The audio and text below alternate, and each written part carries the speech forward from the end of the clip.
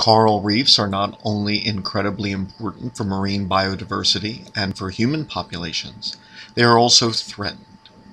Since 1990, there has been a 14% reduction in the coral reefs of the Great Barrier Reef off of Australia.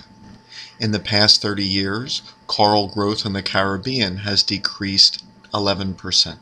In many regions, corals are undergoing bleaching, the loss of those endosymbiotic algae known as zooxanthellae.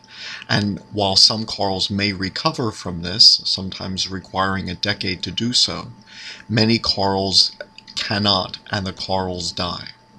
So globally, there is the threat of the loss of corals, and this is being caused by a number of factors. As global climate warms, marine temperatures increase. This decreases the amount of calcium carbonate which can be deposited by coral animals, so it decreases the calcification of the reef. Corals become less resistant to disease, and a number of diseases spread after warming conditions, including the white band disease, which is the main coral disease in the Caribbean. Increased stratification of the ocean water decreases transport of nutrients from deeper water.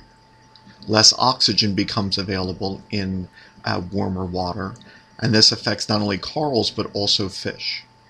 A small increase in temperature, say a 1 to 2 degrees Celsius increase over a period of 5 to 10 weeks, may cause corals to bleach.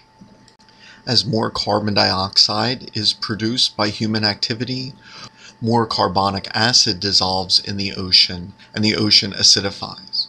This acidification decreases the levels of photosynthesis in corals, decreases their respiration, decreases their nitrogen fixation, their calcification, has detrimental effects on their reproduction and larval development, and can encourage the growth of some of the macroalgae which can grow over the corals and decrease their growth.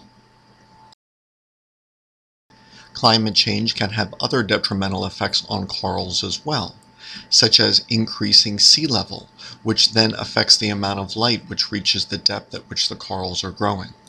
Also, the frequency of severe storms increases, which can damage corals.